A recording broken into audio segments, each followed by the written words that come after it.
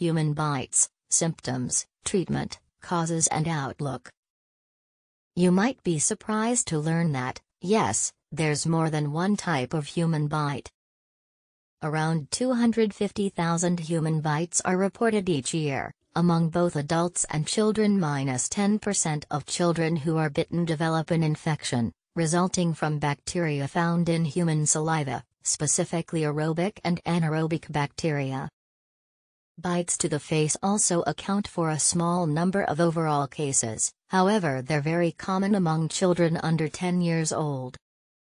While children are most likely to suffer one of these injuries, they typically transmit less bacteria, leading to fewer infections in these instances. Human bites are exactly what they sound like, though they are a little more dangerous than you might think. Compared with other mammals, like dogs, bears and big cats, humans don't have the strongest bite, at 162 pounds per inch too.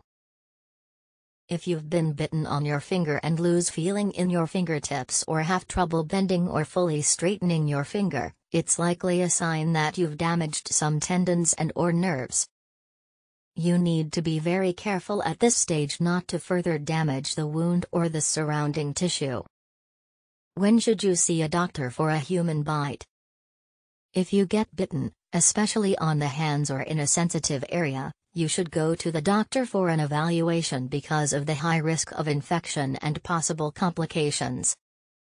Exam: the doctor will ask you about your medical history, including your history of immunizations, allergies and, if any, your medications.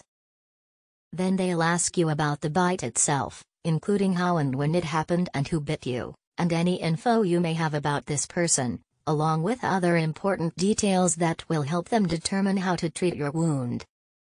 The doctor will ask you about your medical history, including your history of immunizations, allergies and, if any, your medications.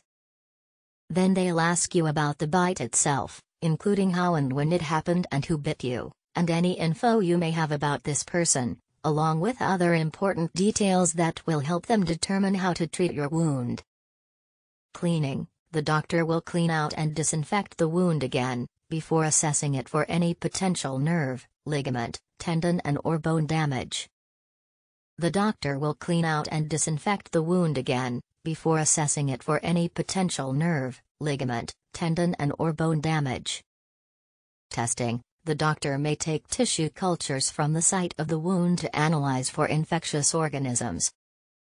If they find symptoms of joint or tendon damage, or if the wound appears to be infected, the doctor may order a blood test or imaging tests, such as X-rays. The doctor may take tissue cultures from the site of the wound to analyze for infectious organisms. If they find symptoms of joint or tendon damage, or if the wound appears to be infected, the doctor may order a blood test or imaging tests, such as X-rays. In more severe cases, they may remove all dead tissue, debridement, followed by a skin graft to close the wound. Sometimes surgery is needed if there's a fracture, joint/tendon damage or a severe infection. You'll need to follow up with your doctor in 24 to 72 hours, and even quicker if you begin noticing any signs of infection. What medications are used to treat human bites? Your doctor might prescribe medication for you, if needed. Who is at a higher risk of infection following a human bite? Are there complications from human bites?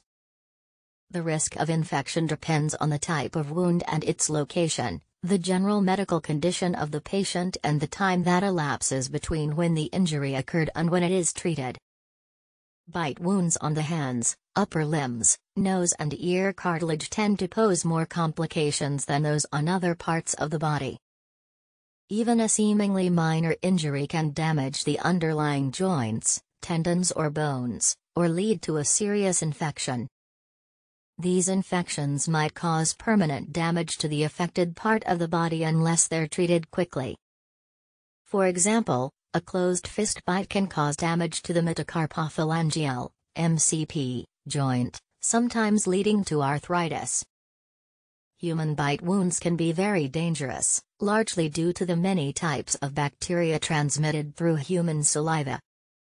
Complications from a human bite can be very serious, including severe infection and permanently damaged bones, joints and/or tendons.